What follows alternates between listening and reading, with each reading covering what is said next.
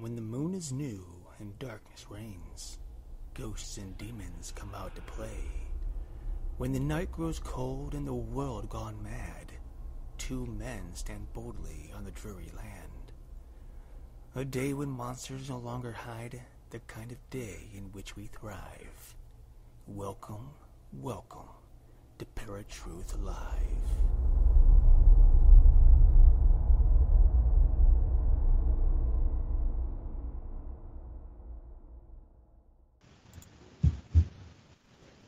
What's going on, everybody? Welcome to a brand new episode of ParaTruth Radio. I, of course, am Justin. And I'm Eric. And tonight, since it's our comeback episode, we thought, you know what, why not do a live episode? So here we are, live. We are now in Season 8, Episode 220. So how does it feel to be coming back there, Eric? Oh, you mentioned episode 220. I had no idea that's how far along we were, and it's crazy to me. It's a lot of hours put into the show. Yeah. You know, it feels good to be back, and I've talked about it over the last couple of months in particular as to when exactly we were going to be coming back. And it's somewhere between September and November, I think, originally planned. So I think October is a good month to do it, considering what October really stands for us. Being that Halloween is just a few weeks away. What better time for ParaTruth to come back? Right, exactly.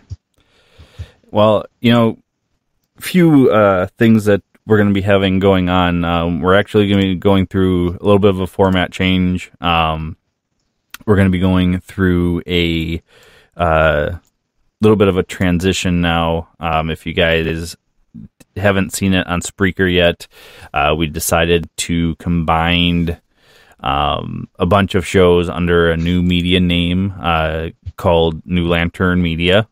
And we had decided to do this for, a couple of reasons. One and foremost is, you know, we've got multiple shows. Why not put them under one banner? And in turn, it'll save us time and money and all that good stuff to have them all in one place. So I thought, you know what? Let's just do that, and then you can find our shows all under one spot. So when you're on Spreaker, just look under New Lantern Media, and you'll find you'll find Beyond Reason, you'll find Crime Crack, you'll find ParaTruth Radio, and I decided to release our 3 episodes of the S-Files that we had. So definitely check those out as well. So, was there any housekeeping that you can think of that we need to get done? Well, yeah. One thing I think we should probably mention early on is not only is the format changing, as Justin said, but we're going to be releasing them differently as well. So we're not going to be doing weekly episodes anymore. We're going to be switching to bi-weekly episodes. And so, for example, this week with our live episode, it is October 6th. You're getting that here. And I think we're releasing an episode next week for the 13th. And then every other week after that, you'll get a new episode. So the next one after that would be the 27th for our special Halloween episode. And you're pretty much looking at 2 episodes a month, other than holiday special episodes. In those cases, December, for example, being the next one, we'll have 3 episodes that month. So we decided, I think it was the best choice for us just based on work and time consumption. You know, sometimes when you're doing episodes on a weekly basis and you're working and you're doing other things with family, friends, stuff like that, you know, you don't want to be cooped up in your basement or your studio working right all the time. So we decided the best thing for ourselves, but also for all of you, is to spread things out, because now we're able to put more time and energy into each and every production, bring you higher quality content on a little more regular basis. So hopefully it works out for everybody. But yeah, new stuff. Well, I think doing what we're going to be doing, the new format is we're going to actually start doing strange, paranormal, weird UFO news headlines. And I think that doing that type of stuff or that type of area, it's going to be kind of hard sometimes to find new content.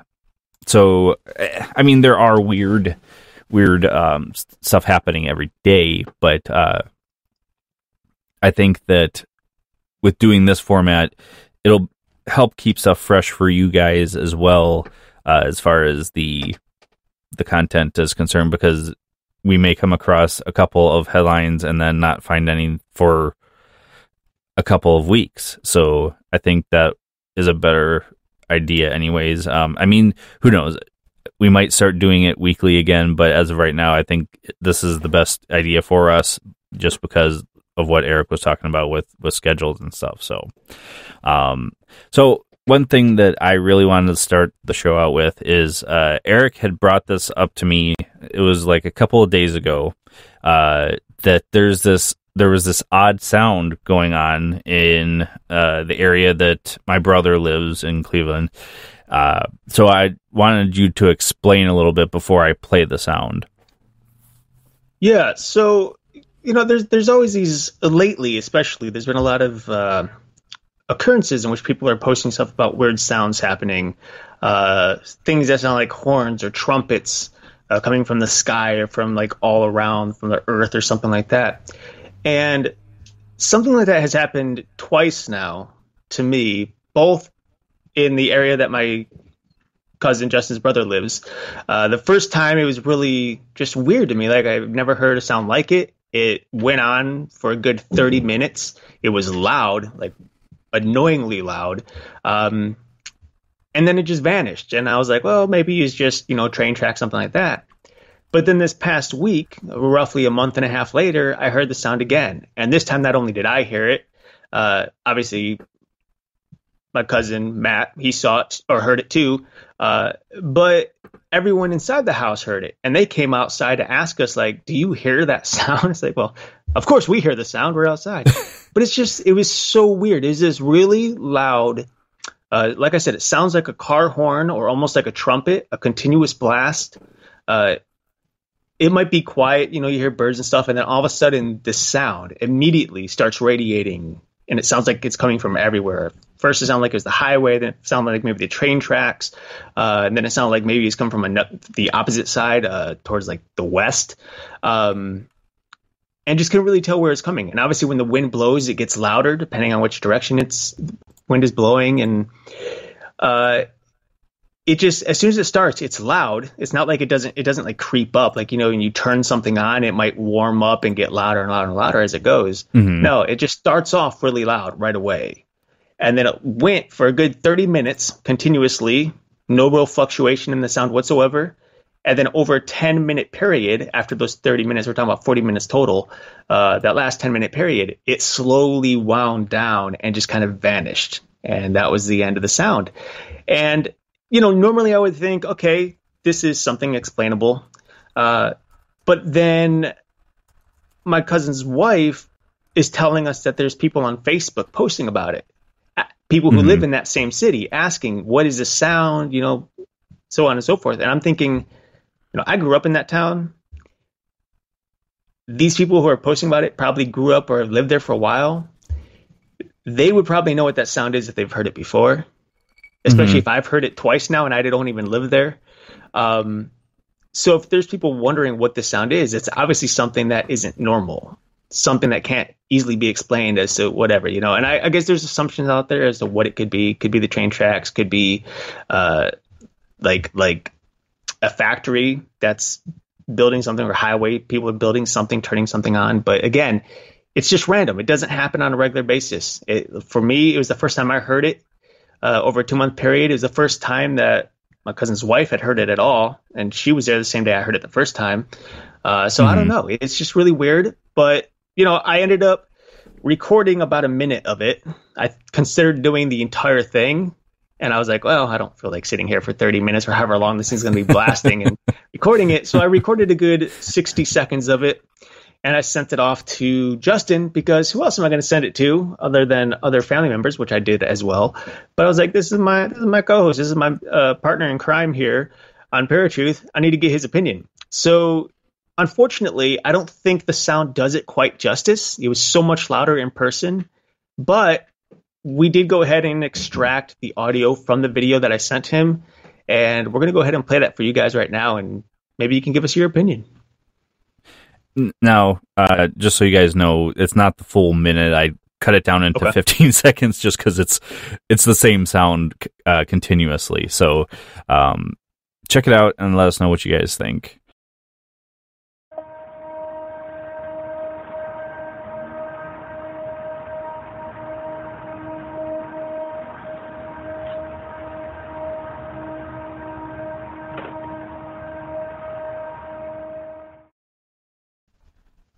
All right, so to me, when I first was listening to it, and I was sharing this with Eric, to me, it almost sounds like a leaf blower in the background. I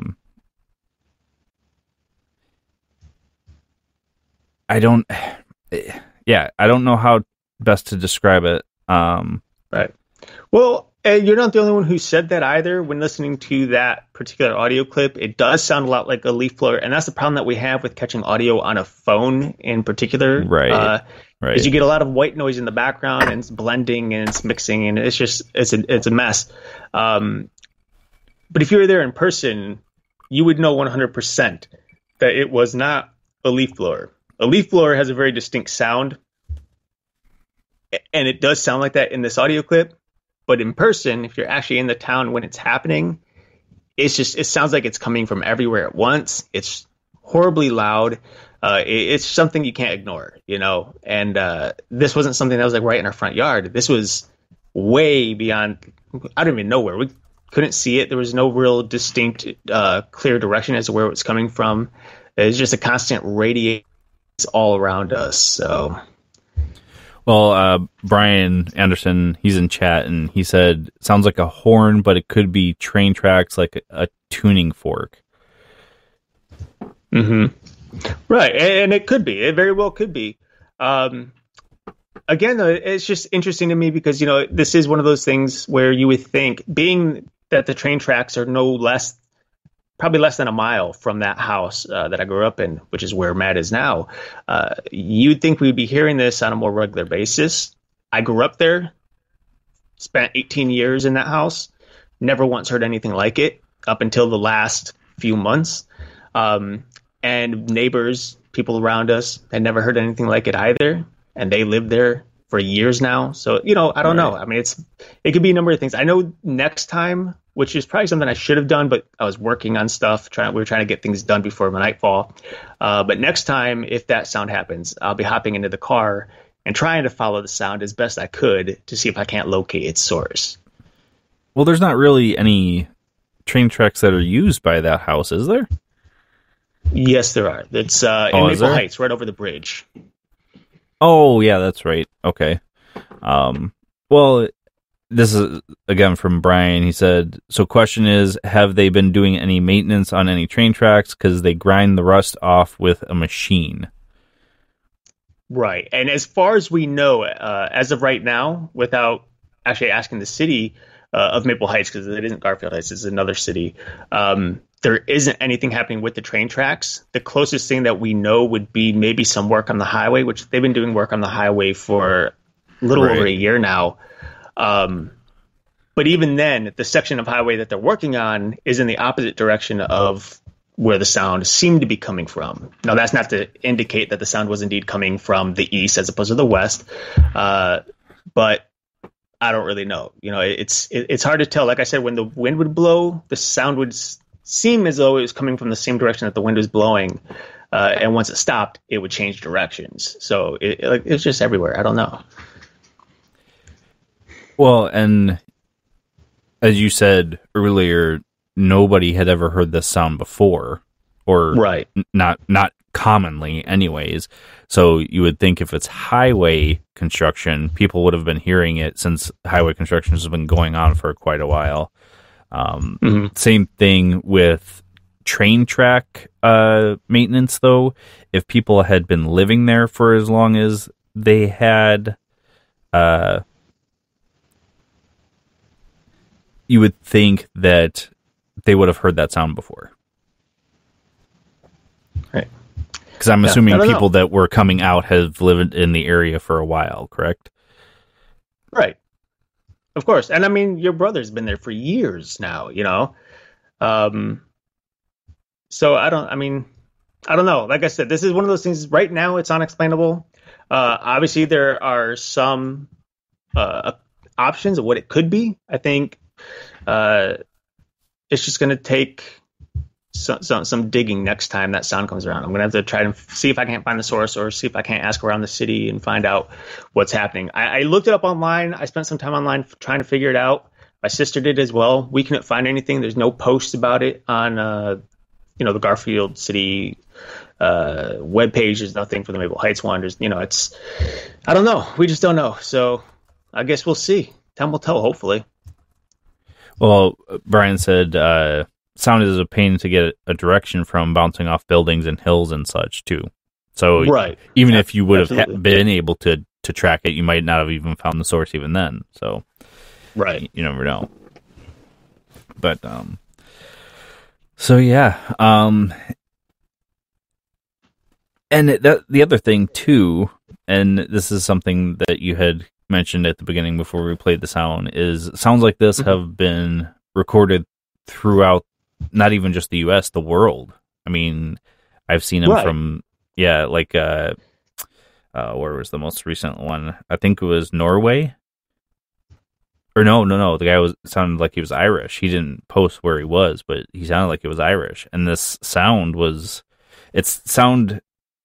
since you were recording with your phone, it probably distorted it, but it sounded the same as everybody else has been recording on their phones. I think it would have sounded a little different on a regular camera with a slightly better microphone than what my iPhone has. And my iPhone's pretty new. I mean, it's a iPhone 10, so it's not super old. Has probably some of the best technology in regards to audio and video, but it's still like you get just that weird, like, it picks up everything, there's no directional sound on it. It's like you can even hear the wind blowing. You can hear, like, my cousin was cutting stuff. You can hear that as he's like cutting through some wood and whatnot. And it's dirty sound, but hey. Brian Bowden from Inside the Goblin Universe said, "Are you talking about Gabriel's horn? I heard that in person in New York City." Right. Again, that's exactly what we're talking about. And that's the sounds that we've heard, through various different videos that they've been posting online lately. You've seen it on TV. Obviously, a lot of paranormal shows have been posting about it or showing it. And that's exactly what this kind of sounded like, much of like that stuff in person. And it's not like it's a scary thing or anything. It's just an eerie sound. And I'm pretty sure there's a reasonable explanation for it. I know there are meteorologists who've given reasonable explanations in regards to how the earth moans in the sky and all, how everything interconnects and creates these weird sound waves. But even still, you have to question just what exactly that sound is and where exactly is it coming from? Like, what's the proof that the sound is indeed a, something that's simply, I guess, ecological, something that's, found by the earth itself or created by the earth itself. Right. Well, there's been speculation too that there have been, I don't know if they are Christian researchers, but some are saying from the fall of Lucifer, and it's a residual sound from him falling. I mean, there's all kinds of different beliefs and explanations as to what the sound could be, and I think some of them are going to be used to kind of draw fear out of people. Especially, not to say that all Christians do it, but there are Christians who are out there who are going to use that explanation to try and draw fear out of people, to try to lead them to Christ. And I think there's other Christians who are a little more reasonable as per the times. I mean, I'm not saying that it's not something that's establishing the end times by any means. I don't think our world is anywhere near that point yet. But at the same time, don't let your guard down. It's one of those things. The Bible's very clear about that. Be wary and be cautious of everything. Be ready for that day. So nothing necessarily to worry about, but something to think about.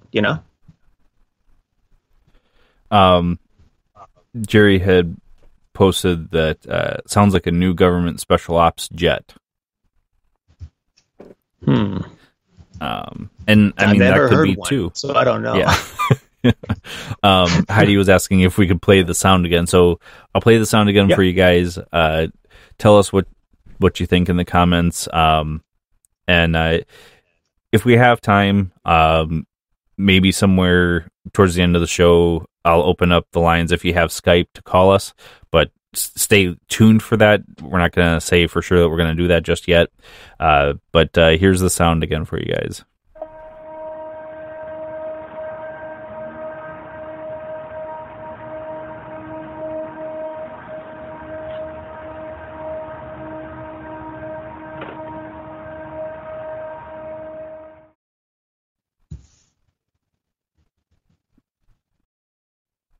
All right, so there it is again for you guys. Let us know what you guys think, because it's definitely it's interesting. Because, like we said before, it's something that's been going around and it's been circulating. And Brian says it sounds a bit like that monster from Lost met Godzilla. Gabriel's horn is the sound of the end times. We're all gonna die. I don't think we're at that point yet. But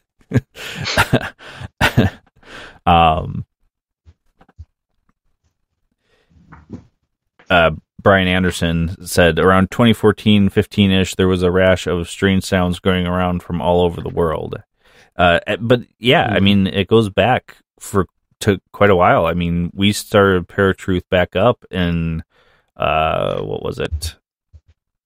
I think it was 2016, I think, is when we started it. So they had been kind of circulating around before we even started ParaTruth Radio. But Kat says it's the dinner bell and we're the dinner.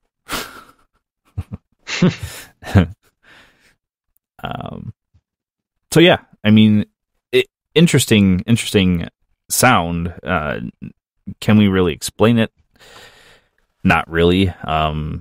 There's a lot of people that have speculated with the sounds that are going around viral on Facebook and YouTube and all that stuff with these sounds, but definitively, I mean, like I said, to me, with the recording, it sounds like a leaf blower. But obviously, people would have known what a leaf blower sounds like if it was a leaf blower. And you guys, you're saying that it sounded different in person compared to the recording. So, right. I mean, it was like I said, for your brother's wife to come outside asking if anyone else can hear it. Like, it was that loud. She was inside watching the TV with 3 kids. It's how loud that house can get. Yeah.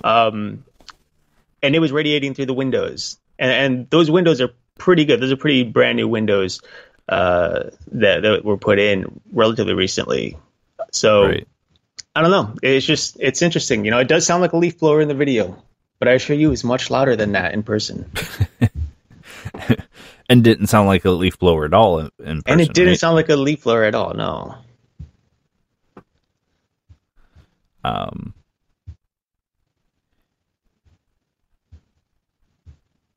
Brian, if you go on the live show, there should be a chat right there for you. You just got to click on the show, and usually it's where the comments are on Spreaker. So if you want to get into the chat, that's where it's at there.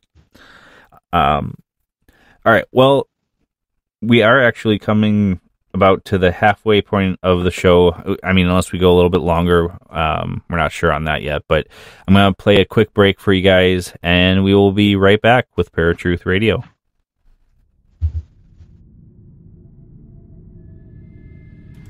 There are spirits everywhere, watching, waiting, seeking that opportune time to reveal themselves like no other.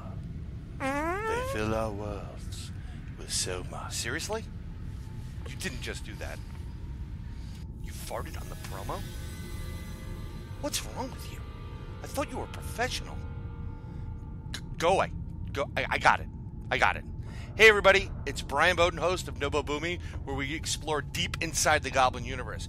We have an amazing show that covers the paranormal, conspiracies, music, art, entertainment, trending topics, and so much more.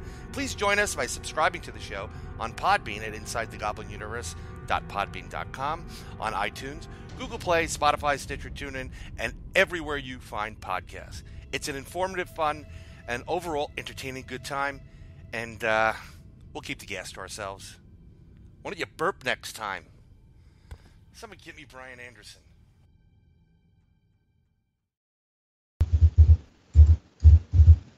All right, folks, welcome back to ParaTruth Radio. My name is Justin. And I'm Eric.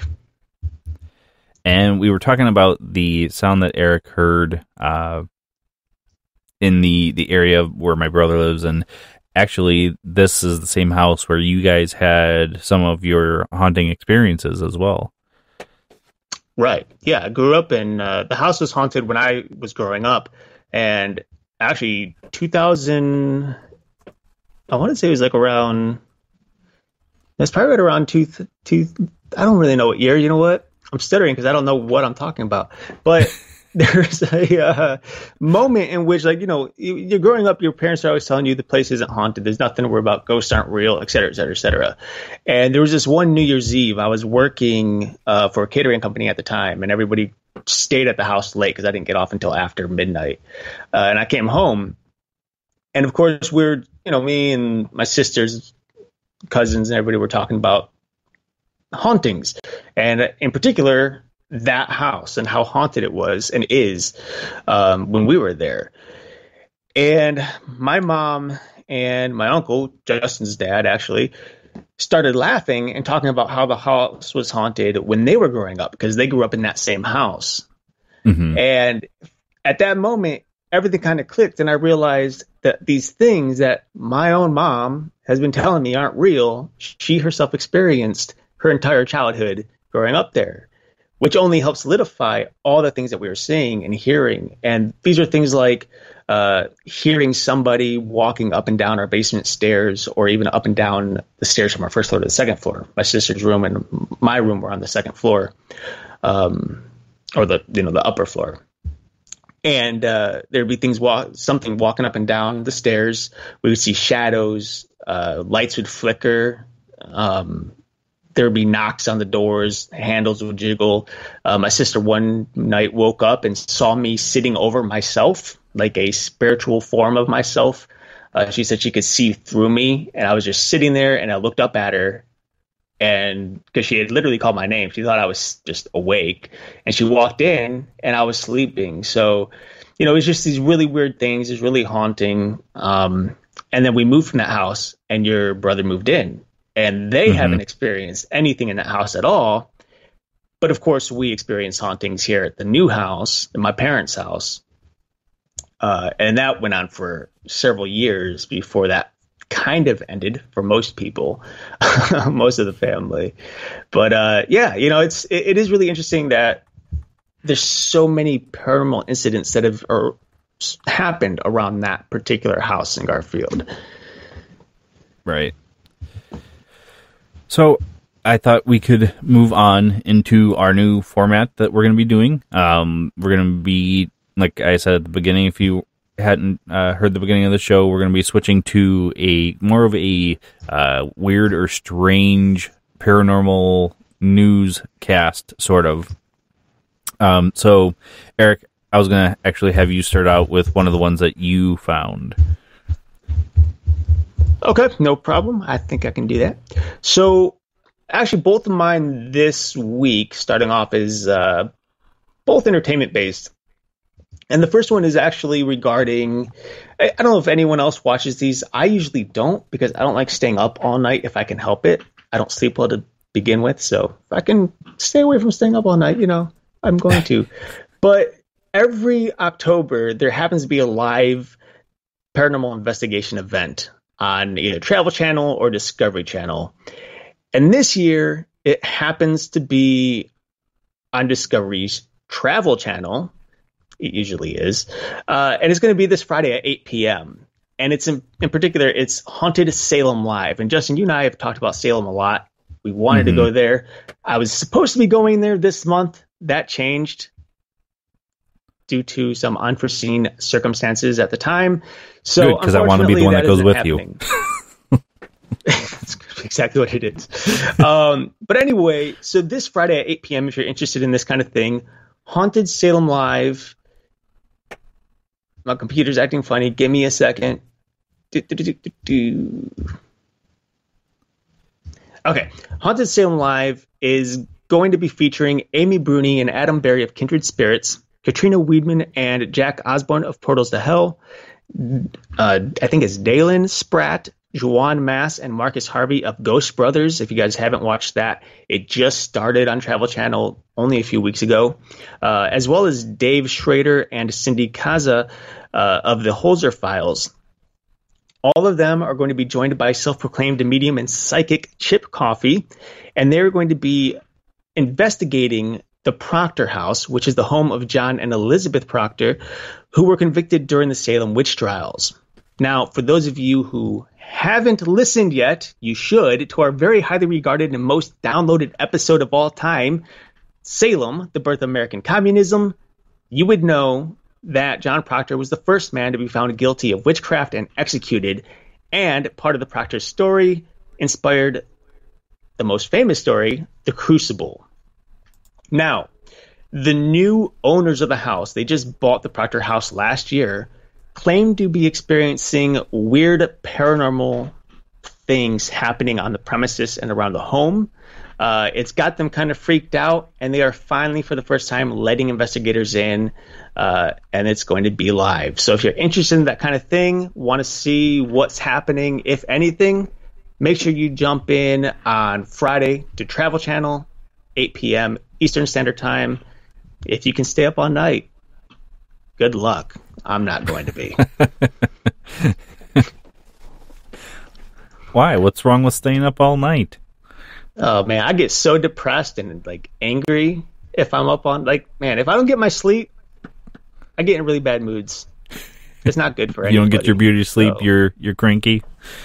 No, man, and and not that I need a lot of beauty sleep because I mean, look at me, but it helps. All right. Well, the one that I'm going to do right now is actually goes from a different direction here. It's actually kind of a cryptid type one. And thank you to Debbie from Paranormal Forum. She's actually provided me with a couple of these, so these are the ones I'm using for this week. This one's from phantomsandmonsters.com. Owlman twice encountered in Armstrong County, Pennsylvania.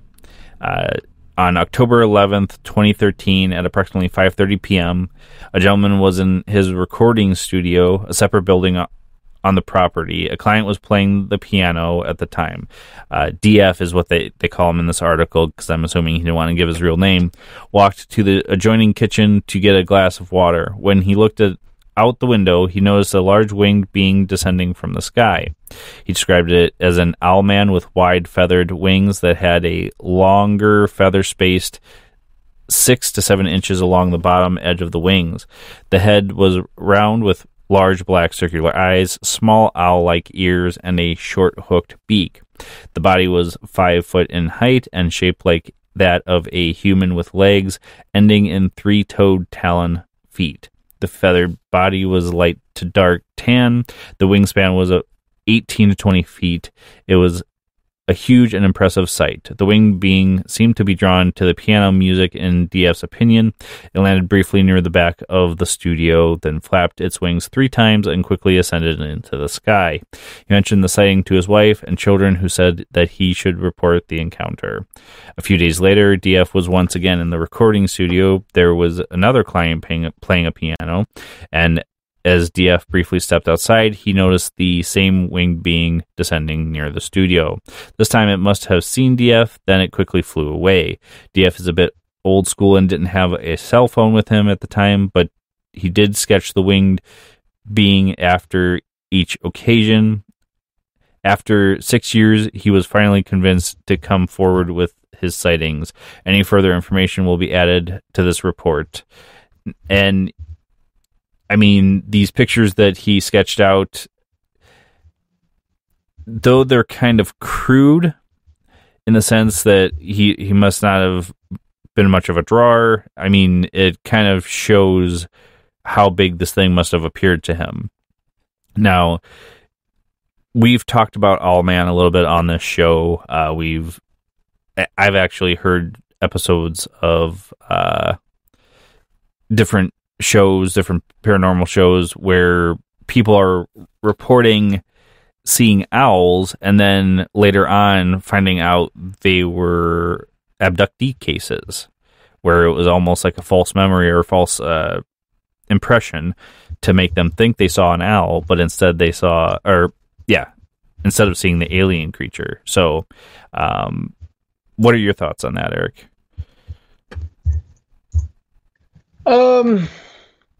Yeah, I mean, what's interesting about the winged creatures is there's a lot of stories about winged creatures going way back. And we've talked about several of them on air. Anything from like the Jersey Devil to the Thunderbirds. I mean, you name it. We've covered just about everything we could. And it is seeing these winged creatures. I mean, even I think there's been times where I've texted you, said, I think I saw something in the sky. I mean, I've always said it's UFO because, obviously unexplainable. But you see these weird winged creatures. They look like birds, but they kind of have this pterodactyl looking, outline to them. And there's other times where they're kind of humanoid. And it's weird. Like, I don't know, man. Like this particular story that you're telling me, it reminds me of that picture that you sent me. What was it? Like, I think it's like a year and a half ago now, maybe longer, of what looked like a giant angel-looking creature, or I think it was mentioned as being like the devil on the side of the road. You sent me a picture to try to debunk. Oh, do you remember that photo by chance? Vaguely, yeah. Vaguely. It's basically just a shadow of a mass, and it looked like a human, really tall human, probably around 15 to 20 feet tall, with giant wings that extended from either side of him.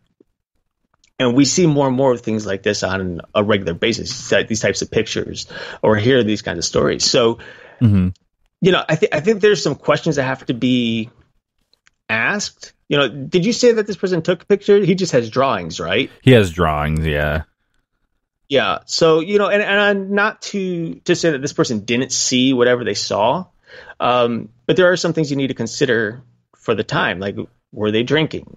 Were they on any particular drugs? The type of things that you and I would normally ask our clients when we were doing paranormal investigations. These very important questions that help you determine whether or not something could be legitimate or if something can be falsified because of one person's mind, depending on where their mind is at the time, And personally, part of me kind of hopes that there's something that we can see. Like maybe there is a winged creature out there. I think we're all interested in that elusive cryptid type creature to finally show up. But I don't know, Yeah. Well, and I mean, unless we capture something, like we've said, even with the Bigfoot, nobody's really going to believe anything anyways, as far as what these things are, or if there is even an actual creature out there. And I want to say Owlman is kind of linked to Mothman too, isn't it? Mm-hmm. So it would be interesting to see if Owlman is ever linked to any UFO sightings or anything like that. Kind of like we've talked about with Bigfoot, where it's sometimes a connection with UFO sightings, paranormal activity, Bigfoot sightings, that sort of a thing. So, But, all right, let's go on to your next headline. Okay, so I don't know if any of you happen to watch The Haunting of Hill House. I know in chat I'm saying some people don't have TV, which is crazy to me. I don't know. I'm going to be able to live with myself. But Justin, did you get a chance to watch The Haunting of Hill House last year? No, I didn't. Oh, shame on you, man! Shame on you. It's really good. You have Netflix, though, right? Mm-hmm. Yep. Yeah, because you watch Supernatural and stuff. So, yep. I mean, you should watch it since it's, out and free-ish. I mean, you're paying monthly for Netflix, but right. What I mean. Anyway, so The Haunting of Hill House came out last year, and it was by far one of the greatest shows that Netflix had ever produced and released on Netflix. And it was not so much a horrifying, like, jump scare type show, which is great for me. I don't like those so much. I like the eerie thrillers that kind of sneak up on you, the ones that are so haunting that you actually dream about them at night. And that's exactly what this was. And it was so well told. It was one of the highest rating shows for Netflix in many, many years. And of course, as of recently, we heard that there's going to be a second season of The Haunting of Hill House. And it has just come out that there are, instead of being one director for everything as there was last year, there's going to be multiple directors for each episode, which if you watch any television show, there's always going to be a different director for each episode, which is kind of cool because it brings different story arcs or different takes on the story from the director's perspective, which is really interesting. But what's interesting about this particular article that I came across is that The Haunting of Hill House, even though the second season is an official second season, it's actually going to be called The Haunting of Bly Manor, and it's not going to have any reference whatsoever to The Haunting of Hill House. It's actually a completely new story within completely new story arc that has the same characters from the first season with an addition of several new characters. I don't know exactly how they're going to make that work. I always hate when they do that kind of stuff. Because, when you watch a show that has the same, certain people playing certain characters, that show ends and then you do a whole new show with those same characters, same names and everything. It's like, well, did the last, Haunting of Hill House even happen? Like, what's going on here? But apparently this new season, which takes place at Bly Manor, which is the setting for the Henry James psychological gothic horror novella, The Turn of the Screw, takes place almost entirely at the Old Country Manor. And the story is going to be based around two young orphans who are looked after by a young governess and by whom most of the story is narrated by. Now, they're not going into great detail as to what exactly is going to be happening, but I'm sure that there's going to be some type of weird haunting spectacle between these two young orphans. I think this, in my opinion, I think the haunt is going to be surrounding these two kids. But I'm excited for it. I mean, it's not going to come out until next year, so we're looking at October 2020 for it. But if you guys liked Haunting in Hill House, or if you haven't seen it yet, you should watch it because you'll probably be tuning in next year for it. Yeah. Well, I guess I'll have to get caught up. I think the reason I didn't watch it, we tried watching it, and it seemed like the first episode or two were kind of slow moving. So maybe we just didn't give it enough chance. It is slow moving in the beginning. It is slow moving in the beginning, and it picks up. And that's one of my probably the only thing I didn't really like about it was there are episodes that seemed a little too slow, but it all comes together so well in the end, and you realize that you can't really have that show without it being slow in the beginning, because that's just how life is. Everything happens slowly, and it builds the suspense. And that's what they're doing. Unlike a movie where you have to build suspense in a very short amount of time, that's within an hour, a show like this, you're building suspense over 10 hours. It's not like each episode is an individual story of itself. It's one continuous story for 10 hours straight, which is why you had a slow build up. They're talking about different shows in the chat, and Brian Anderson said American Horror Story the past couple seasons have blown, and Yeah, I agree. So I hope that the new season, I haven't got to watch it yet. I decided to record it and just binge watch it. So I hope they redeem themselves with the new season. Well, I mean, that's going to be hard to do. I mean, it's like The Walking Dead. You know, they're not going to be redeeming themselves anytime soon. They were done years ago. But yeah, they keep coming back, just like Supernatural. they keep going back, and Supernatural's another one where I've told you, I'm like, sometimes I just wish they would have ended it. I still wish they would have ended it at season 5 the way they're supposed to do it, because it was perfect. Now I'm really sad it's ending. I know I'm going to cry regardless. I mean, it's funny because I was talking, I forget who I was talking to, but I was talking to a friend of mine, and I was telling her it's really weird because I'm 33 years old. The show Supernatural has been on for 15 years, which means I've literally spent almost half of my entire life watching Supernatural. So it's as if half of my life is just ending.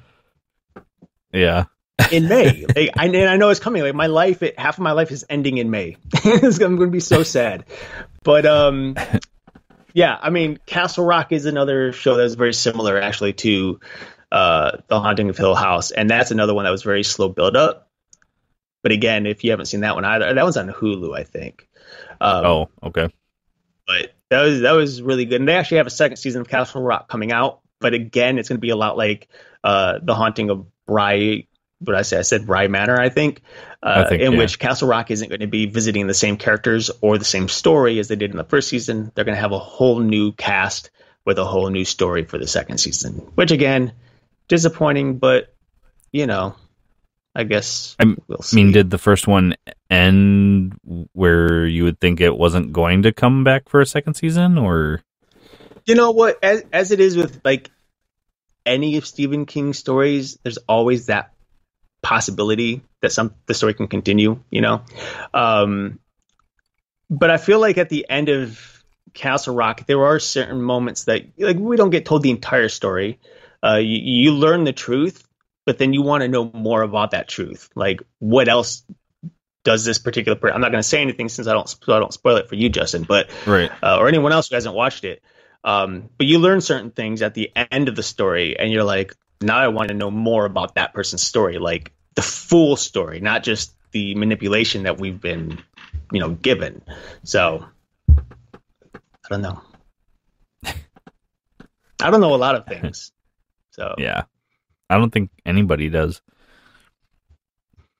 They can claim that they're some type of expert, but I don't believe it. All right. So last one that I've got for you guys. This is one from Coast to Coast AM. Again, this is something that Debbie shared with me. So Russia doctor suggests Yeti could have killed the Dyatlov Pass hikers. One of the more fantastic theories of what may have caused the infamous this name is weird, Dyatlov Pass incident is getting another look thanks to a Russian doctor who says that a Yeti could have caused the tragic event. Over the last 60 years, historians and armchair researchers have offered no shortage of possible explanations for what could have killed 9 hikers in the Ural Mountains back in 1959. Although ideas such as an avalanche or a weapons test gone awry are usually treated as plausible, the proverbial snowman hypothesis has been largely dismissed as merely an example of just how outlandish the speculation can sometimes get. However, a fascinating new investigation by a Russian media outlet explores the often derided idea that a Siberian Sasquatch could have somehow led to the hiking party's mysterious demise. The surprisingly lengthy piece was inspired by the musings of what the outlet calls an eminent doctor who postulated that the rib injuries sustained by 2 of the dead hikers were the result of large creature squeezing their chest in a manner similar to an adult, inadvertently hurting a child by embracing them with too much force. Alas, in an entirely understandable stance, the allegedly renowned doctor opted not to reveal his name for fear of being ridiculed. Nonetheless, the bold assertion that Bigfoot might be to blame for the Dyatlov incident apparently led reporters to look into such a scenario, and in turn, they uncovered several fascinating witness accounts of a Sasquatch-like creature known as Campolan, lurking in the region. One such account came from a local historian who recalled camping in the Ural Mountains, discovering massive barefoot prints outside of his tent in the morning, as well as a tall tree nearby that inexplicably twisted into a spiral. Others recalled actually spotting the creature and described them as one might expect, tall, bipedal, and hairy. Intriguingly, quite a few residents from the region who were willing to share their knowledge of the Campolan ascribed a number of almost supernatural abilities to the creatures, bearing an uncanny resemblance to North American tales of Bigfoot. One individual noted that the mysterious cryptid is close. The person experiences a hypnotic suggestion which causes fear or even panic. Another witness described seeing the beast vanish before their eyes as if they had evaporated into the air. Chillingly, several people blamed the creature for mysterious disappearances in the area, and one even went so far as to share a classic changeling story in which a human baby was seemingly switched with that of a Campolan. Although it still seems highly unlikely that the Dyatlov Pass incident could have been caused by a Yeti encounter, the Campolan accounts of the people in the region are rather fascinating, since a good number of the tales are almost certainly being shared with the world for the first time ever. And so we probably owe some gratitude to the mysterious doctor who dared to go there and in turn helped to unearth a slew of sensational and heretofore unheard stories of the mysterious Sasquatch-like creature said to lurk in the mountains of Siberia. So what are your thoughts on that, Eric? Well, I mean, the Yeti is another one of those things that we've covered way too many times over the years. Not enough for some of our listeners who absolutely love the Yeti, but more than enough for myself. And, I think it's interesting. I mean, you brought up a couple things that is actually we're talking about in chat right now. The Delta Pass, for example, Josh Gates actually did just do a recent 2-part episode about that particular case in which 9 students, in which 10 students had gone out on this journey as part of the school thing. They had to go and into the wilderness on a hike and do something. I don't know exactly what. I can't remember. I'm sorry. But at the very beginning, one of those students turned back. So it ended up being 9 who were left out there. They went out, they were gone for 10 days, and they never came back. And I can't remember the exact dates, but the government eventually issued a search for these kids, these students.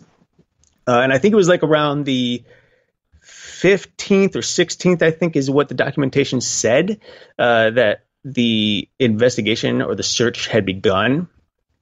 And when they went out to look for them, they ended up finding the bodies over the course of several months, completely frozen. Some of the bodies were missing their eyes, missing their tongue.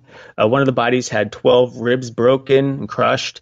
But what was interesting about it was that all their clothing was nicely stacked inside of their tent. The heater wasn't opened and used. Food was packed away. Nothing was stolen.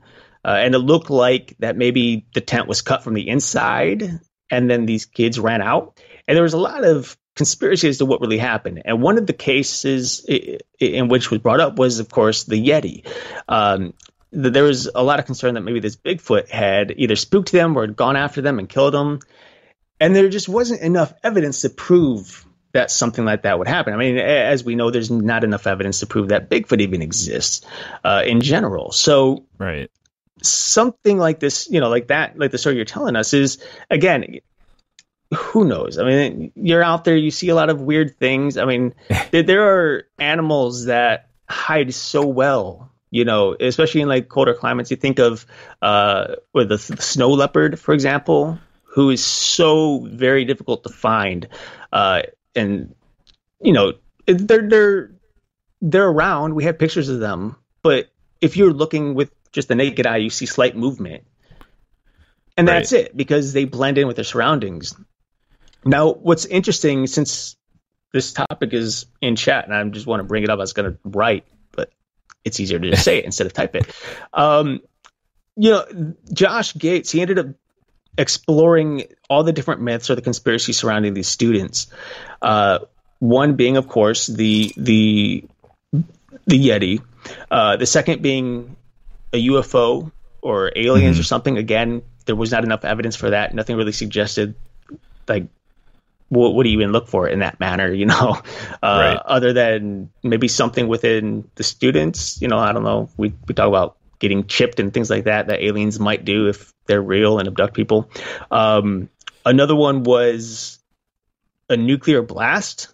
Apparently there was some radiation found within the area, and in particular on some of the students. And I think for a while, the idea of a nuclear missile or a nuclear warhead being tested could have been the result of this death of these students. But as Josh eventually found out, two of the students actually worked within a nuclear plant. And so it's very possible that and since it was those two students that had the radiation on their clothing, it's most likely that they brought the radiation with them and nothing was really detonated. They checked the trees around it, took some core samples, and found that there was some radiation within the core samples, but not nearly enough to determine a nuclear or a blast, a missile of any sort. And there were a couple of other things. The avalanche was one of them because they found snow on top of the thing. Another one was like this weird, I forget what they call it, but like a weird sound that drives people crazy. It's like a sound you don't hear or can't hear, but it drives people mad. That's another weird thing. Yeah, infrasound. They thought maybe there's some kind of infrasound wrapping around the mountain and drove the kids crazy, and they ended up killing themselves or something like that, or spooked them enough to run away and then couldn't find their way back. But that didn't really explain why their bones are crushed or anything like that. Like the eyes and the tongue missing, that could have been animals. That's somewhat explainable. Right. But I think that what really came down to it was some interesting evidence that Josh collected at the end of his of the documentary of his episode regarding the government. And I think the government at the time is probably the most likely source as to why these kids were killed. And I say killed, not just passed away due to some weird unforeseen circumstances. But I think they were caught by the government at the time, and they were probably killed because they either saw something they weren't supposed to see, or who knows what. It was a really dangerous time over there in Russia. And what's interesting is around the 15th or 16th, I think, is when the investigation started to go find these kids. And that's what the government continually said for years. That was the basis. That's what the documentation told us. But at the end of the episode, there were new documentation that was found. It was released, wasn't previously released until the shooting or the filming of this episode. And they found the documentation signed by government officials that said that the investigation for the children or the students' disappearance actually began on the 6th, which was roughly 2 weeks before what they had actually claimed was their supposed time of looking for them, which means that there are 2 weeks amiss as to why didn't they document this everywhere? Why didn't they say the 6th? They're hiding something. And I think that kind of resulted in this idea that the government must have been involved in some way or some form. And what's really cool about it is that because of the investigation that Josh did, the Russian government now reopened the case and are now opening new files that have never been previously seen to try to determine what exactly happened to these kids. And hopefully they find it very soon, because I'm sure everyone just wants some peace. He wants to know what exactly happened out there. Right. And I think it's really cool. I'm always been a fan of Josh Gates and his work that he does. And I'm really excited for something like this, to hear and see something unfold and know that there could be real answers coming our way sometime soon. So I don't mean to change. I know you're talking about the Yeti, but I mean, Well, there are so many theories on it, apparently, that, that just adds one more to it, is the Yeti. So to be perfectly honest, I don't remember ever hearing about this incident. I don't even remember doing research on it for any shows or anything. So it's interesting to see that this actually goes back quite a while to 1959, I think it was. They said. So it's one of those ones that, yeah, I hope that they do get some type of finality to it, because you would think that the families involved are somehow still suffering because they've never heard what actually happened to their loved ones. And I mean, it's hard to put a my own personal spin on what might have happened, because I mean, to be perfectly honest, I'm not buying the Yeti thing. Yes, I get that they found stress on some ribs that could possibly say that something squeezed these people. But I mean, if it was an avalanche, which I mean, there's multiple theories, but if it was an avalanche, that would have done the same effect, I would think, anyways. As far as a nuclear blast, again, could have been possible to cause damage like that to the ribs, but when you think about what they're comparing it to, with if an adult squeezes a child too hard in excitement of seeing them or whatever and causes damage to the ribs, to me that sounds more like pressure over a nuclear blast. But I honestly couldn't say one way or the other for that one. But yeah, interesting. I mean, just really interesting that this is still going on for as long as it has. Yeah. So, all right, folks. You know what? I think we're going to take another break, and when we come back, we're just going to go over some brief stuff. And if you have Skype, I will open up the lines for you guys to give us a quick call. I know that a couple of people wanted to give us a welcome back, so we will be right back right after this. Hey everyone, I'm Kat Ward, host of Paranormal Heart, your monthly paranormal podcast. Join me the last Sunday of every month as I speak to people who share their paranormal experiences. You can follow me on Podbean, YouTube, TuneIn, iTunes, Spotify, and Paranormal Radio.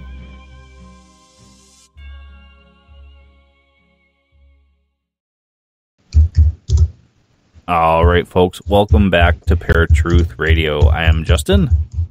And I'm Eric. And if you're just catching us, I had mentioned just before the break that we are going to open up the phone lines here in a little bit. If you have Skype, we don't have an actual phone number for you guys to call, but if you're on Skype, you can give us a call, but just give us a few minutes here. We're going to go over the last couple news articles that we just read. So we talked about at the beginning of the show, before the news, the headlines, we talked about the sound that Eric heard just a couple days ago when he was helping my brother out. We talked about is it the Hill on Haunted House, the article that you had said. We talked about a Yeti being responsible for, and I'm not going to even try and butcher this name, whatever the D pass, whatever happened at Diet Love Pass. What was the other? I can't even remember what the other article of yours was now. The other one was the live paranormal investigation happening this Friday at 8 p.m. for Salem, right. Salem. And then we talked about Owlman. So interesting stuff. I honestly like the Owlman. Like I said, we've talked about this, and to me, the more I look at this type of stuff with the Owlman and the Mothman, and even like I said, listening to a couple different other podcasts and them talking about how a lot of people that are accounting seeing large owls actually go under hypnosis or whatever and come to the realization that there was some type of extraterrestrial abduction type scenario going on, anything like that. So as far as the Yeti causing the Dyatlov Pass issue, I think everybody knows where Eric and I stand on the Yeti and Bigfoot. But again, anything is possible. So, in my opinion, I think that it could be a possibility, but who knows? But any final thoughts from you on it? On any of them, I guess. No, not really. I mean, the only one, just that darn sound, man. It's just want to know where it came from. That's all. That's it. Yeah. And it'd be interesting to see if anybody does try to follow the sound, like you're saying you were wanting to do, but you were doing something. Because I don't think in any of the videos I've seen anybody is trying to find it. They're sitting in their yard or whatever, and all of a sudden they're just recording the sound. So it'd be interesting if somebody does try and do some research on it. But yeah, so I wanted to throw a quick shout out to Brian Anderson. He actually got us set up with a very good sounding software to do live shows with, as well as record the shows as well. But he was actually helping me with setting this up so that I could do this live with very minimal equipment. So thank you, Brian, for that. I appreciate it. So with that, I'm going to, if you guys have Skype, I'm going to open up the lines, and you're more than welcome to call us. In the meantime, I'm trying to think if there's any other things that we have to announce. I don't think so. Made sure we put that all at the beginning so we wouldn't forget. Yeah. So if you didn't catch the beginning, we are under a new media company that Eric and I created to put Beyond Reason, ParaTruth Radio, Crime Crack, and I even threw in the S-Files. So if you guys are interested in any of those shows, just go to Spreaker, look up New Lantern Media, and you'll find all those shows under New Lantern Media now. I do plan on releasing a new Crime Crack at some point. I'm going to talk to Eric about it. I did talk to Heidi very briefly about it if she would want to do one. So at some point we will get in there and do another episode of Crime Crack. So stay tuned for that. Lynn, book updates.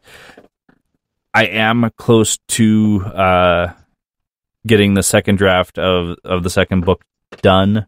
I am around chapter 8-ish on my second draft, so I am working at it. Hopefully by the end of the year, I will have it completely cleaned up and ready for release, which would be great for anybody who wants it for Christmas. But also, for anybody out there who listens to ParaTruth Radio, I'm actually going to be releasing an anthology for the writers group that I have here in North Dakota. Kind of a spooky story. I keep saying to everybody, kind of a Twilight Zone or Tales from the Crypt type feel to these stories. So definitely look out for that as well. And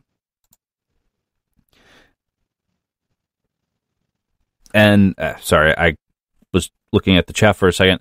So make sure you're checking all that out. I guess if we're not going to have any callers, I guess we will wrap things up. So definitely check out New Lantern Media, all the shows that are going to be coming out there. I definitely encourage everybody to check out ParaTruthRadio.com, BeyondReason.net. Those websites are still out there. And wanted to give a shout out to Brian Anderson, who actually did the graphic for New Lantern Media as well. And of course, as soon as I'm doing this, Jerry wants to call in. So hold on 1 second.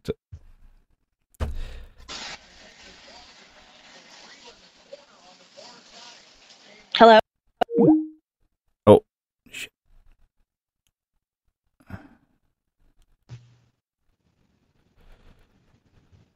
Go ahead, Jerry. Sorry about that. Hello, greetings and salutations, Justin and Eric. Hola. How's it going? Hola. Good. How are you guys doing? Pretty good. Pretty good. Can you We hear can't. me? We couldn't see Yep. each other for a moment there, so there's a bit of silence. So we didn't know who was going to say what first. That's true. You can't see me, but I can see you guys. That's what it was. Because when you're talking, your screen comes on, but I don't see Right. you. But I just see can't my see picture. Justin. Exactly. I just see your picture. So Justin and I, when we're talking, we're usually using the camera to like look at each other and give us the cue to like you say something, I say something, and when we can't see each other, you just get a lot of blank noise. So I'm incognito because I'm a cosmeticless, so I look like a Yeti right now, and that's why you can only see my photo, so you can hear me and not see me. I'm spying on you guys. Very interesting topics, by the way, especially with the weird paranormal sound. I've heard and read of strange stories of people in China, believe it or not only hearing something like trumpet blast, but seeing almost like like a celestial city in the sky, just like the song, "The Spirit in the Sky," going to see the city in the sky, or the Spirit in the sky. So what do you think of that? Seeing and hearing a trumpet blast and like a celestial city. Do you think that that's, government induced, or do you think that's a real? I don't think it's necessarily government induced. I mean, I think there's two ways to look at it. There's three ways, I'm sorry. But there's two very extreme ways to look at it. One is saying like that it's government induced, that's getting into a lot of conspiracy theory stuff as to like the government's, creating a number of different things that's going to give us a poor outcome on Earth, like like what we're doing with airplanes and whatnot. And it's just, I think some of that gets a little too crazy. Right. But on the other end of the spectrum, I think just saying that something like the horn and seeing this almost city in the sky type thing is a godly thing, and that the end times are coming. I think that's another extreme. Not that either one should be disregarded completely. But I think we need to have a good balance and just really do some scientific research to try to figure out what exactly is happening instead of jumping to conclusions. So, I don't know. I guess time will tell, really. Yes. I definitely think that there needs to be a balance for sure between, it could be something that's godly, a visual and audio signal of the end times, truly from God, or it may be something where they were imagining it, or maybe it's something that could be I guess some people that are in conspiracy, where I don't really know too much about this, but Project Bluebeam or whatever, to transmit an image in the sky and all this stuff. But then if that somehow glorifies God, then why would it be the infamous Project Bluebeam? So I don't believe necessarily that it was that, but maybe it was something godly. Well, I think what's implied, I don't remember necessarily, but Justin, you and I did an episode on Project Bluebeam several years ago now. I think I was still in Virginia at the time. And Project Bluebeam was one of those things, I think when we were talking about how the government was trying to create like a God identity to try to get people of the masses to kind of control people of the masses, basically creating God in man's image, as opposed to God creating man in his image. And, obviously that's one of those things, again, where there's a lot of technical things about it. There's a lot of different details and opinions about it. And it kind of all gets scrappy when you bring them all together and you realize, okay, well, this doesn't match here. That doesn't make sense there. Right. So, it's just one of those things, again. Like Scrappy Doo? Yeah, like Scrappy Doo. I mean, Scrappy Doo's kind of a jerk, but I mean, yeah, it gets weird. But sorry. Yeah, absolutely. Justin, what are your thoughts? Well, I mean, Project Bluebeam was a multi-phase project that they were saying that first things first, they were going to create sounds, then they were going to be projecting images in the sky, and depending on what deity you worshipped is what you were going to see type deal, almost like they were reading people's minds to do it. Now, could it be that is what was happening in China when they were hearing the trumpet sound? I don't know. I mean, I do believe that there are things that the government isn't telling us about. Are there projects like this that are happening or were happening back, or planning, I should say, to be happening? I don't know. And I've seen these images that they released on social media and YouTube and stuff of the floating city, and just like a lot of the other stuff we talk about where they capture these different images, there is so much technology out there now for us to falsify this information that to me, there's no way to derive the difference. So, right. Did anyone see the new Yeti cartoon movie called Abominable? No. My husband and I saw it, and it was interesting. And I realized that Hollywood needs material to create, children and adult cartoons and what have you. Especially, I know mythologies are very popular. I know one of our favorite rides at Disney World is Expedition Everest, and the theme of it is the Yeti. And it's funny because in the Epcot store, there's a cute little fuzzy round Yeti, that they sell for $10, $20, $30. But then in the actual ride, you're going upside down, right side up, and you do happen. It's sort of a psychological thing where you see the Yeti tearing apart the edge of the rail. And so you're thinking that you're going to go off the rail quite literally. And so it's a really fun ride. And you see this mechanical, / real looking Yeti like growling and, his claws and fangs bearing at you and roaring at you and stuff. It's an exhilarating ride. Anyway, but I realized that is based upon a mythology that obviously the cartoon is based upon too, and it's rooted in Nepalese, Indian, Chinese sort of folklore as well, where they've people several hundreds of years ago, as well as in modernity, have seen the Yeti, and anyway, I thought it was interesting about the Yeti, about how it's resurged in a popular cartoon. Yeah, I mean, I've talked about Hollywood a lot, and they're always going to try to find stuff that they're going to be able to make money off of. And obviously, the Yeti has been a hot topic over the last couple of years, and seems to be getting hotter for some reason. And Hollywood's going to capitalize on it, and as they did, they actually have two movies. One particularly with the Bigfoot is brown fur, and then the other one with the Yeti, which has white fur. So they actually have two movies out right now, both cartoons. And of course, they could create something for adults, but they're not going to do that. They're going to create it for the children, because the children are going to go to their parents, and the parents are going to give in to their children, and they're going to make more money off of it. Right. Us adults know better. We're like, we're not going to go bother, seeing an actual what do you call it, like live action movie about Bigfoot, we would wait for that to come out on DVD or something, because most likely it's going to be a flop in theaters. But if you make it into a cartoon, it's all cutesy and stuff. I guarantee Hollywood's going to make way more money off of something like that than they would any other way. So, I mean, good for them. Good for them for doing something and making money. Well, you know, they don't need any more money, but good for them. It's just, I would like to see some new stuff, Justin. I don't know, man. Right.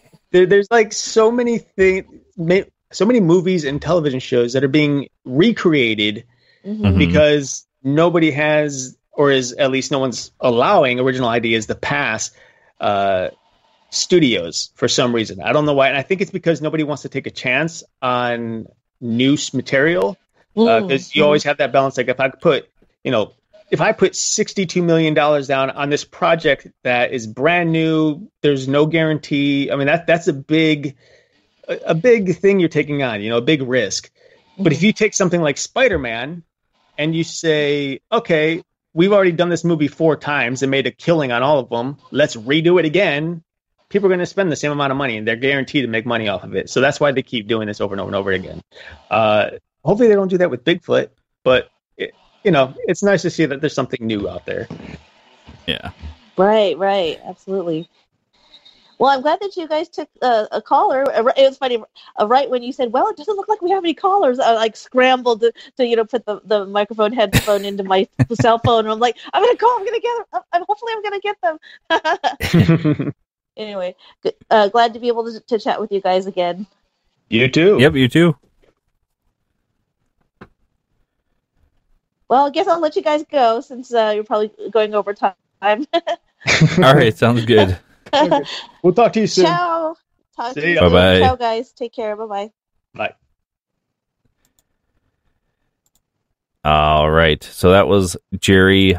She used to do a show. I'm sure she's probably planning on bringing it back at some point, called Thai Girl for God Radio. So definitely make sure that you check into that when she does come back. Kat, if you would like to call, go ahead and give us a call. We will get you into the show. Kind of interesting that, Hollywood is capitalizing on the Bigfoot Yeti phenomenon. I mean, they kind of always have, I guess, but oh yeah, to give the Yeti its own cartoon is actually kind of funny. And the Yeti that I always remember is the one from Rudolph the Red-Nosed Reindeer. Mm-hmm. That's a good one. Kat, welcome to ParaTruth Radio. Hey guys, welcome back. Thanks. I'm so excited to hear that you guys are back. One of my favorite shows. Oh, well, I appreciate that. Sure, I look forward to listening to your shows all the time, and then life had to get in the way, and you had to go on hiatus, and I was like, blasted! And so it's really nice to hear you guys back. Well, and I mean, I'm sure a lot of people can attest to this. There are so many shows out there right now that, I mean, the industry is saturated with not just paranormal podcasts, but podcasts in general. And sometimes it's hard to find one that you're truly getting into or has the sound quality enough to be like, oh, this sounds good, so it's got to be at least good content. So. Yeah, and that doesn't always happen. Right. I've listened to some shows before that had really good audio, and I don't even remember the names of the shows, and because I never went back because I didn't like the content, so they weren't very memorable. Right. So you guys always have quality, and I'm really happy to hear you guys back. Cool. Well, I appreciate it. Yeah, and I was so happy. Well, first of all, I missed the first half of the show because I wasn't getting audio, and I thought, oh no, but it was Spreaker on my desktop. The audio's not working for Spreaker for some reason. I tried everything else, YouTube, a whole bunch of other things. Audio, not a problem. I tried other podcasts on Spreaker, and it didn't work. So it's like, oh, I guess my computer doesn't like Spreaker. But yeah, that's weird. It happens. Yeah, I think Brian Anderson had asked, well, do you have your soundbar on? I'm like, yes, I do. Yeah, so anyway, I was happy to hear, too, that you talked about book 2, Justin. Yep. I was surprised to hear that you're writing a book 2. Because you said before that it was coming out, and again, real life happens. So yeah, I'm really happy that that's coming out too. You guys just made me happy tonight. Well, I'm glad to do so. I'm glad he's got it done. There are times where I'd reach out. Him and I, when it comes to his book, we're always talking back and forth, just keeping each other on track with things. And there were a few times where I'd text him like middle of the day, be like, so, did you do anything else on your book? And he'd be like, no, not yet. And I'm like, okay, well, I want a chapter in like 3 days, keep him on it. And finally, he started sending me all his chapters. Like, I've already read through the entire book, and it's just like, I'm really excited about this book. I think the second chapter, it just takes the story in a whole different place, and really sets up for a great series ending later when he does get into a third book. And I'm really excited for it. I'm proud of you, Justin. Good job, man. I appreciate it. And there is one thing that we were talking about, and that's actually going back through the first book. We're going to actually do some revising and re-editing, and I don't know. I'm gonna spill the beans. I don't know if Justin did or not, but I'm gonna do it anyway for him. But they're both gonna be released with new covers, pretty cool special edition covers. So, and they look really good. So I'm really excited for that for him. Yeah, he told me about the new cover. I can't wait to see that. Yeah. Brian Bowden was actually nice enough to do those for me as well, and he did an awesome job, like beyond what I was expecting. So Uncle Bowden is amazing. Yep. Both Brians are amazing. Yeah. Oh, are they? Well, I think half the podcasters out there wouldn't be around if it wasn't for Brian Anderson. All the ones that we know anyways. Oh yeah, that's true. Yeah. There's so many of them. Good grief. Yeah. So it's. When do you think the book will be out? It's so funny because I would see you post on Facebook pictures. It's another episode of Where's Justin Now, and I think I posted one day. Well, I know where you're not. That's writing on working book 2. I'm hoping sooner than I'm saying, but I'm gonna put out there probably around the end of November, the beginning of December. It just depends on how long it really takes me to get through second draft, and then I'm gonna throw it out to my beta readers. You're one of those, as well as a couple of other people, and then once that's done, depending on how long it takes everybody to get through the book, which it's a shorter book, so it shouldn't take very long. Then I'll go through and see where I need to revise again from the beta readers' suggestions, and if I feel it's in a good spot, I do rely on Eric's suggestions, and if he thinks it's in a good spot, I will make sure that I tell Brian that here's the word count or the page count or whatever it is that he needs for the cover, and we'll get that one set up and ready to go. And it shouldn't take much to get the first book revised because it is already out, it's already done. It's just a couple of things that I probably need to add on or reword or something like that. So that's where the second edition of the book's going to come in on top of the new cover. Nice. Where I have the first the book 1, does this mean I'm going to have to buy the first book again to have matching covers? Since you bought 2 copies of book 1, I will send you an autographed copy of the second edition. But if you want 2 copies, you're going to have to buy another copy for yourself. Yes.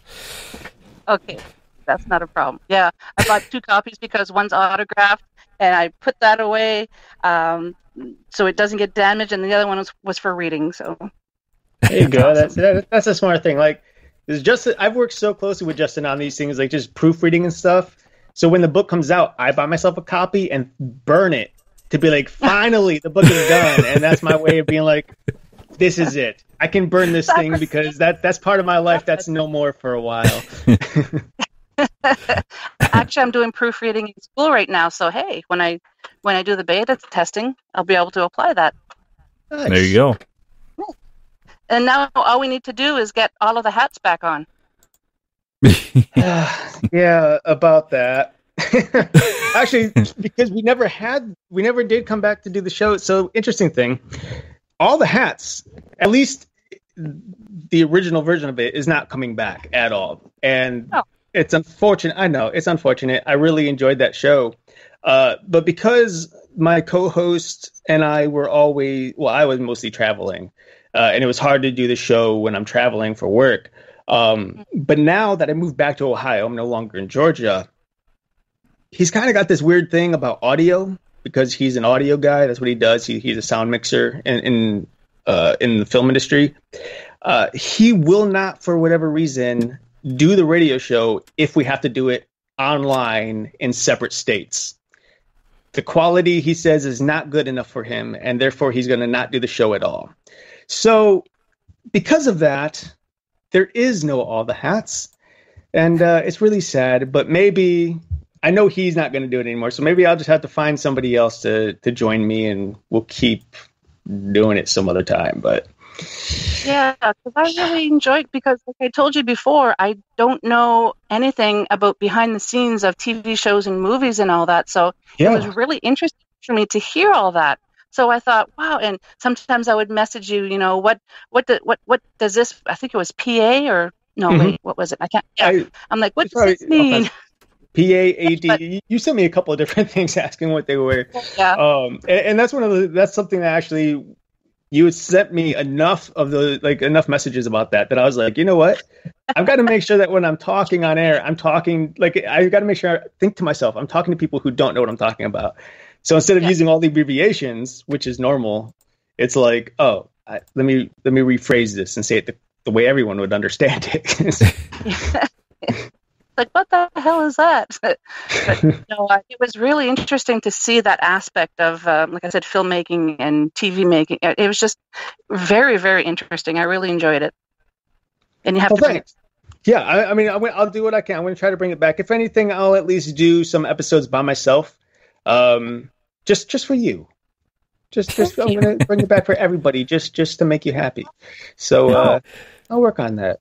My own who personal would be really good, and I think you'd have a good dynamic with, and I don't know, I know he's really busy, but Christian would be a great co-host. Yeah. And I'll change the title from All the Hats to All the Hats 4K. Good to go. That's awesome. Okay, well, I'm going to let you guys go in case somebody else wants to call in. I just want to say welcome back, and you've made a bunch of people happy. Well, I'm glad. So good luck, and we'll chat soon. All right, sounds good. You. Bye, guys. Bye. All right, folks. That was Kat from Paranormal Heart.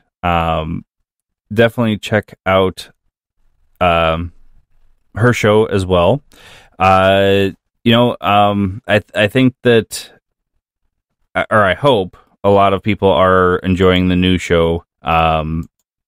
I'm really looking forward to ParaTruth Radio being back and Beyond Reason being back.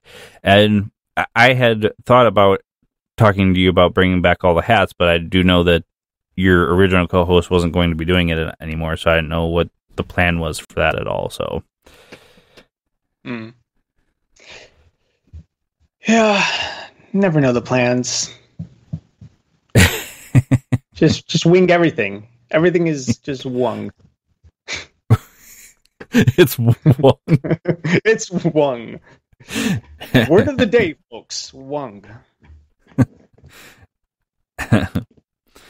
All right. Well, if anybody else wants to call, you've got a couple of minutes before we disconnect here. So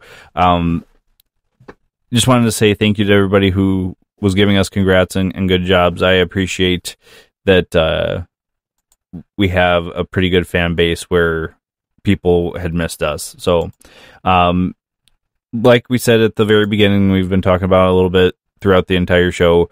There is a new format to the show. We're going to be covering more paranormal news type headlines. So if you see something strange on the TV or hear about it through other people, definitely reach out to us and let us know about any articles or anything that you see, because I would love to do some research and get them on the show. On top of that, we are under a new media company, New Lantern Media. If you guys go to Spreaker and type in New Lantern Media, you will find all the shows underneath that media company. And like I said before, make sure you check out ParaTruthRadio.com and BeyondReason.net. Anything further that you wanted to add? No.